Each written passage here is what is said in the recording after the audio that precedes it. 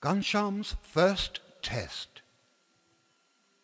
Everyone loves children, but their parents love them above all else. So it was with Dharmadev and Bhakti Mata. Like all parents, they were keen to know what kind of person their baby boy would grow up to be.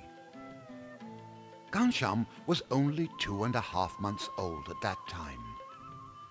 One day, they decided to give their darling child a test.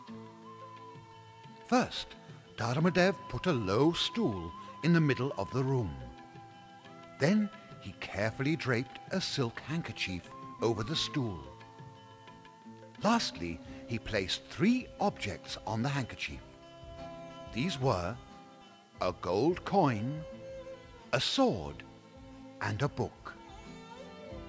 Then Bhakti Mata brought in the baby Ghanshyam and put him on the floor to play.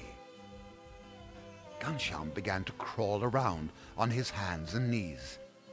Soon his bright eyes caught sight of the stool and the objects placed on it. Wanting to play with something, he crawled over to the stool. He stopped in front of the stool, eyeing the objects carefully. Dharmadev and Bhakti Mata stood in the doorway, watching him anxiously. Which one would he choose? They wondered. Now, gold represents wealth, and many are attracted to it. But gold without wisdom is like Maya, an illusion. And the sword represents power and battle. But those who use the sword without wisdom are merely violent creatures. And finally, the book represents learning and knowledge, which lead to wisdom, the greatest gift. As Ghanshyam gazed on the objects, the glitter of the gold only held his attention for a fraction of a second. Similarly, the power of the sword did not interest him.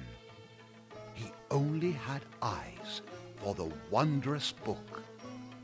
Smiling with joy, he reached forward with both his arms, picked up the book, put it on the floor in front of him, and began leafing through the pages. Dharmadev and Bhakti Mata were amazed and happy. Ghanshyam shall certainly grow up to be a devotee of Saraswati, the goddess of learning, he exclaimed. He will be a great scholar, just like Muni Markandeya, cried Bhakti Mata. From that moment, Ghanshyam's parents knew that he would be a great teacher for all of mankind, and that he would lead them out of the darkness of ignorance into the glowing light of eternal knowledge.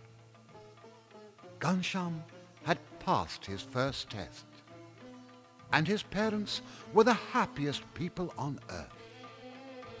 Joyously, they sang his praises.